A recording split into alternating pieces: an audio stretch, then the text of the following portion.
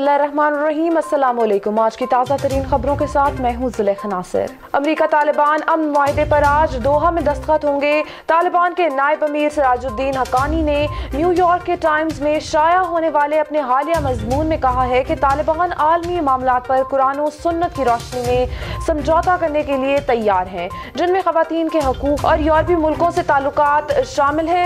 अफगानिस्तान में अमन मुआहदे के बाद दूसरा मरहला मुमकिन तौर पर मार्च के अवाइल में शुरू होगा, ताहम इसमें तब्दीली भी मुमकिन है। अफगानिस्तान मुफाहमती अमल का दूसरा मरहला इंटर अफगानिस्तान मुज़ाकरात है। इस मरहले में अफगान हुकूमत और तालिबान के दरमियान मुज़ाकरात होंगे। मुज़ाकराती मरकज़ का तयन अफ्रीकन मुशावरत से करेंगे। दहली फसादात आलमी बरादरी ने भारत को ना रोका तो दुनिया पर तबाह कुन असरात होंगे। वज़ीर आज़म पाकिस्तान का कहना था कि जिस तरह मकबूजा कश्मीर में काबिज भारतीय फौज के मुजालिम और 1 लाख कश्मीरियों की शहादत के नतीजे में कश्मीरी नौजवान इंतहा पसंदी का शिकार हो चुके हैं, इसी तरह अब 20 करोड़ भारतीय मुसलमानों को भी इंतहा पसंदी की तरफ धकेला जा रहा है। वज़ीर आज़म इमरान खान ने मजीद बताया कि मैं मुसलसल ये कहता रहा हूँ कि जब तक आलमी बरादरी मुदाखलत नहीं करेगी, भारत में इन हालातों वाक़यात के न सिर्फ खित्ते बल्कि पूरी दुनिया पर तबाहकुन असरात मुरतब होंगे।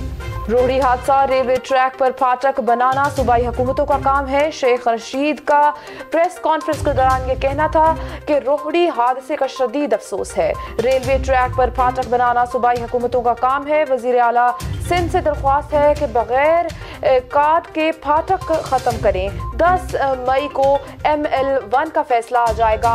ML1 शुरू हो गया तो मसाइल ख़त्म हो जाएंगे। मई से कराची ता पेशावर तमाम रेलवे फाटक ख़त्म कर दिए जाएंगे। रेलवे ट्रैक के दोनों तरफ बाड़ लगाई जाएगी। रेलवे क्रॉसिंग ख़त्म होने से ट्रेनों की रफ्तार 160 किलोमीटर फी घंटा हो जाएगी। सदर मुमलिकत की कोरोना वायरस के खिलाफ एहतियाती तदाबीर की वीडियो सोशल मीडिया पर आ गई। चीन समेत कई ममालिक में तबाही मचाने के बाद जानलेवा कोरोना वायरस पाकिस्तान भी पहुंच चुका है और ईरान से वापस आने वाले 2 ज़ायरीन में इस खतरनाक बीमारी की तस्दीक हो गई है। कोरोना वायरस से मुल्क में खौफ की फिजा है और हर शख्स एहतियाती तदाबीर इख्तियार कर रहा है। ऐसे में गलत मालूमात खसूसन सोशल मीडिया पर जाली टूने टोचकों का भी बाजार गर्म है। ऐसे में सदर मुमलिकत डॉक्टर आरिफ अलवी ने अवाम में आगाही और शऊर उजागर करने के लिए कोरोना वायरस से बचाव की एहतियाती तदाबीर पर मुश्तमिल वीडियो जारी की है। न्यूज़ स्टूडियो से फिल वक्त इतना ही। मजीद खबरों और अपडेट्स के लिए विजिट कीजिए हमारी वेबसाइट mashriq.tv और देखते रहिए मशरिक न्यूज़।